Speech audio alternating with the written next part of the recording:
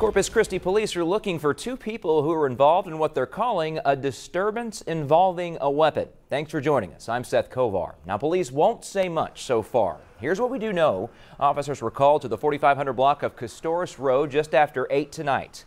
Two people had pulled out some kind of weapon and then left.